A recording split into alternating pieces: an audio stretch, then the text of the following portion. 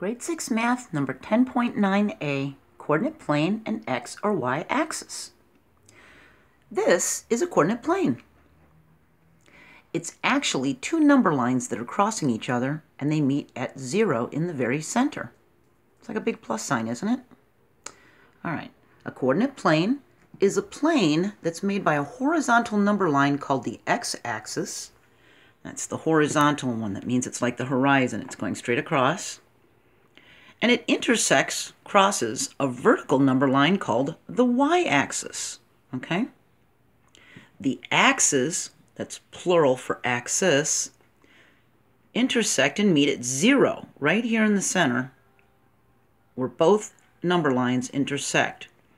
The point where they meet is called the origin, see? The x-axis is also called the domain, and the y-axis is also called the codomain, all right? So here's a close-up. You can see that this is the y one. Okay, I'll put it down here also. And this is x, okay? So x is going across horizontal, and y is going straight up and down. The way I like to remember it is y go to the sky, see? It's like, because y is going straight up towards the sky. All right. So the origin is the point where both number lines cross. They intersect right here. It kind of looks like a little face, doesn't it? But it's 0, 0 in parentheses, and it's called the origin, all right? An ordered pair is a set of numbers like 3 and 2 that can be used to locate a point on a coordinate plane. So this would be the number on the x-coordinate. It is the x-coordinate, and it would be on the x-axis, and this is the y-coordinate, and it's on the y-axis. So this is x and this is y, all right? Each number line has positive and negative numbers on it with a 0 in the center. Up and to the right, if you go straight up here and to the right, those are positive numbers. And if you go down and to the left of the 0 point, those are negative numbers.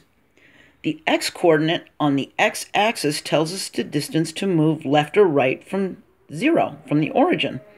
And the y-coordinate on the y-axis tells us the distance to move up or down from 0 on the origin, see?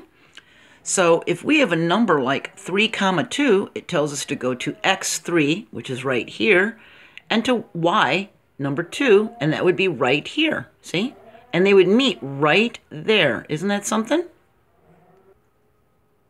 It's almost like the grid of city streets, okay?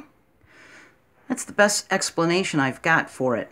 Imagine that someone said to you, can you meet me on Main Street? And you said, well, Main Street is 20 miles long. Where? And they said, oh, I'm sorry, on the corner of 1st Avenue and Main Street. And you said, oh, okay, I know exactly where that is. And then they were right there at the corner of 1st Avenue and Main Street. By giving two locations like that, Main Street and 1st Avenue, that's giving an ordered pair. That's telling you an x and a y coordinate so that they can find you. If you just said, meet me at x coordinate, they'd say, well, if you want me to meet you at the 3x coordinate, it could be anywhere along here because you're not telling me what crosses it, see? It could be any number along this 3 going straight up and down. And the minute they tell you the y-coordinate, the one that crosses it, you say, oh, I know where that's at. Okay? So that's how the ordered pairs work.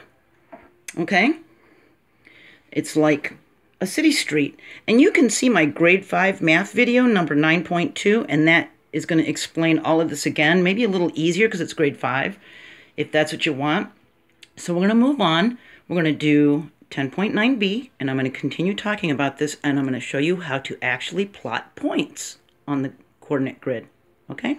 Coordinate plane. See you there. Bye.